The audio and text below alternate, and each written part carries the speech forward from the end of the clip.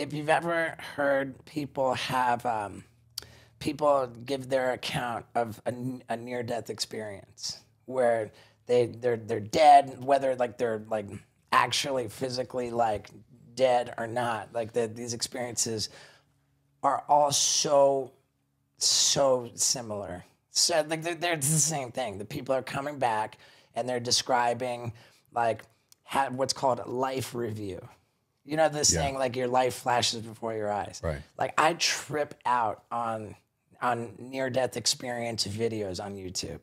Like when people are describing the life review, like there's no time component to it. Like the amount of detail that these people are describing is like unbelievable. And in going through the life review, you not only relive all of the worst shit that you did to others, but you relive it as the others.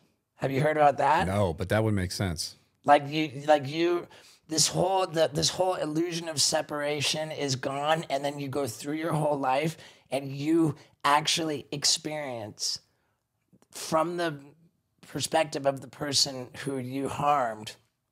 You have their experience from when you harmed them, and without the component of time. So it's like an eternity, and the detail is like insane. Like it scares the crap out of me for how much like I'm gonna have to, to reap what you sow. Yeah, dude, for sure. Yeah. And when you think about this life review, and if anybody's listening, watching this, like, I'm here to promote a crazy multimedia comedy special, but it's not more important than checking out Life Review, because like when you think about the person who screwed you over, like, man, they tell you that the way to heal is to forgive the person, to pray for the person, not only to pray for the person, but to pray for that person to get everything in their life that you want for yourself, which is a tall ass order. It's a tall ass order. Yeah.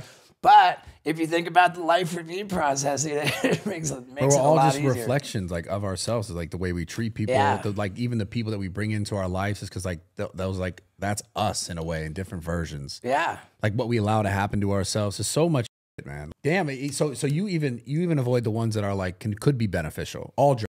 I mean, people describe ayahuasca and the experience of it as like going through hell, and like in like this, like in the trip, like you're in like this gnarly hell, and you resolve all of these issues, and you come out of the trip like having resolved like your things, and it's like, all right, like I really don't need. I've been through plenty of hell. I got it. I've been through plenty of hell, and what do they say too about religion?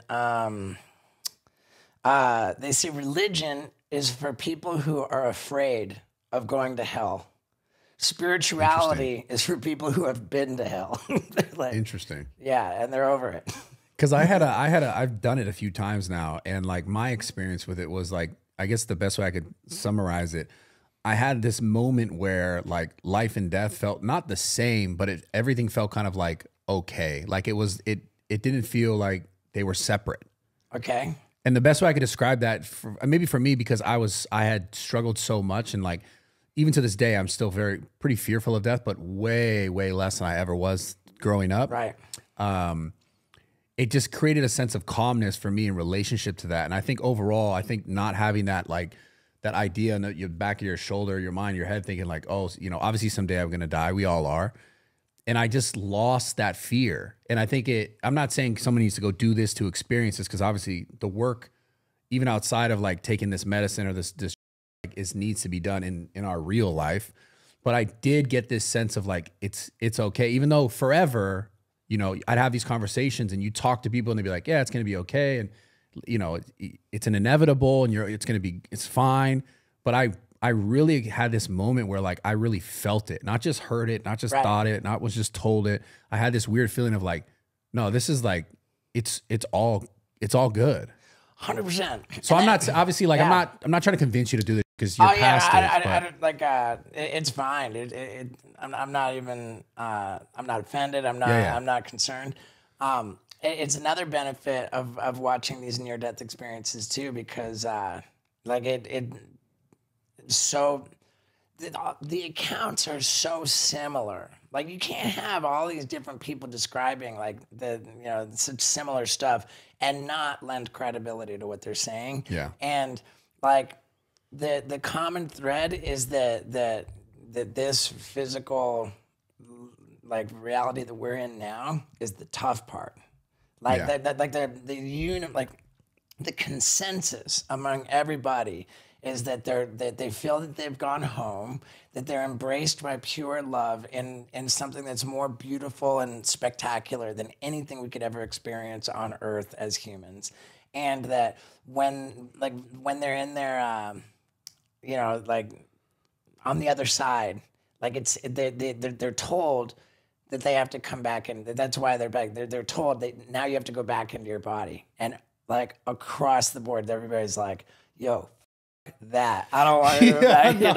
I don't want to go back into that, and they're like made to go back. In some very rare instances, like they feel. They know that a child or a loved one or someone like really needs them to come back, and they'll do it willingly. But like, universally, they all think it is way better on the other side. And you're talking about all these different accounts like that you've like people have spoken about and like filming YouTube videos and like everyone's saying the same stuff. I mean, there's like what are they like the Near Death Society or something? There's a whole there's literally a society of people check it out. who meet. Yeah, it's pretty epic too. I'll text you a particularly good one. Yeah. I'll send you a particularly good one, and it's just it's so comforting. They talk about being like reunited with, everybody that you loved and lost. Like they, like when people come back from these near-death experiences, they don't fear death at all. They're all of their materialism. They just don't give a crap about it anymore. They literally just want to just be loving and love others, and they're just so much like happier. And I